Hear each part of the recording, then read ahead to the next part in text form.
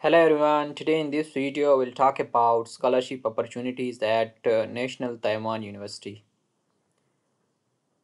There are some scholarships available at National Taiwan University and there are 3,000 undergraduate and graduate degree programs. They say that before you apply you first check your eligibility by clicking here. You'll come to check the eligibility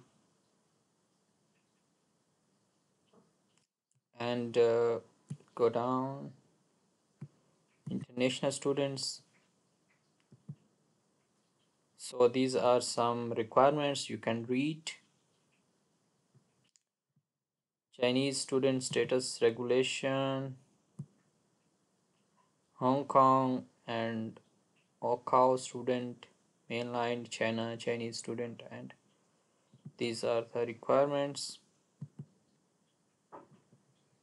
These are some academic requirements.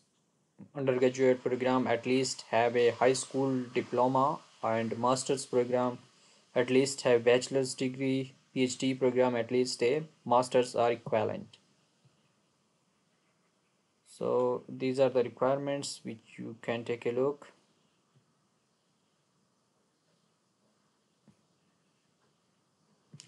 And for language proficiency requirement you can click here. International students need to fulfill these requirements.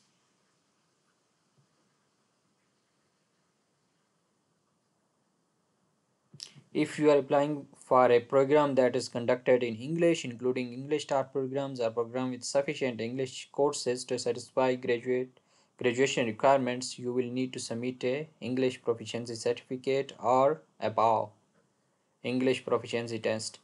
So you can get English proficiency certificate from your previous institute and submit.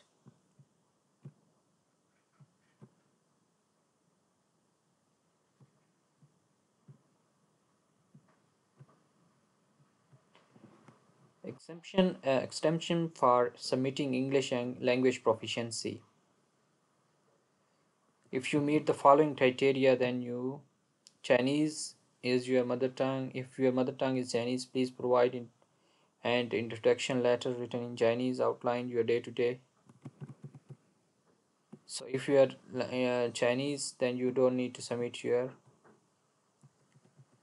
And if you are submitting your application in English language program, then your previous degree was obtained from English speaking country, or your previous degree was conducted in English. Okay, if that's the case, then you don't need to. No further proof of English language proficiency is required. So if you have done your master's or bachelor's from an institute in which you have done your that degree in English chart program, then just you need to get that English proficiency certificate. And which are English speaking countries, you can take a look. If you are from these countries, then you don't need to submit your English language proficiency certificate. So yeah, these are the requirements. Timeline, you can also take a look about the timeline.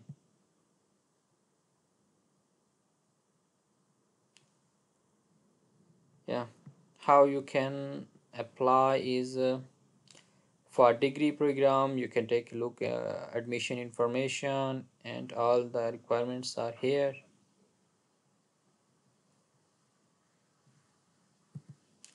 If you will have any question, you can ask me in the comment section. I'll respond to your queries.